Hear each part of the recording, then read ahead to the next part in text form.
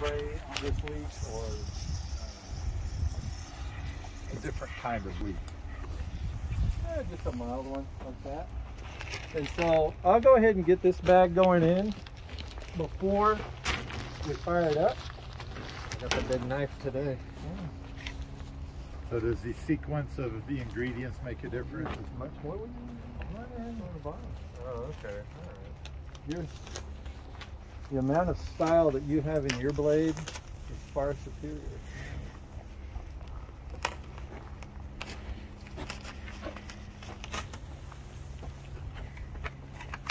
So if you make a full batch with this, is it one bag?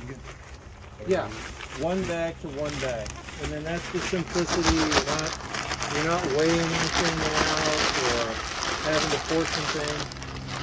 So is this mixer, could it hold more than one bag worth? We're going to find out on a day where there aren't a lot of cameras rolling, because that might be a long day or a bad batch. And so try that bag splitter. Hey! There you go.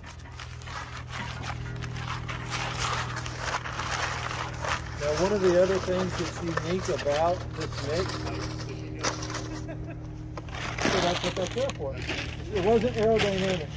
It was pointing the wrong way to look. So this is the main time that you would need to have the mask on. And so, what was I going to say? A little dry mix. Oh, it'll dry mix. So where a lot of the spray machines, it gets mixed at the nozzle, a lot of these ingredients are going through the conveyance system dry, and they're mixed through a halo as they come out. I see room for error. I see room for high levels of function and productivity, but it also could malfunction. If this malfunctions, you can kind of know what's going on. So we'll start her up and mix our batch, and then it'll dump out the end. Now the water gets metered through here. And so this little meter, as you're mixing batch after batch after batch, and a production workday is about 50 to 60 batches. Each batch is about 6 cubic feet. And so now you know what you can do as far as how much you can accomplish. That's a crew of about 4 to 6 people, depending on, is this a 2-story house or what the different difficulty elements are. Are you moving a lot of forms and whatnot? So about 4 to 6 people, however much the labor translates to in your market, doing about 50 to 60 batches a day.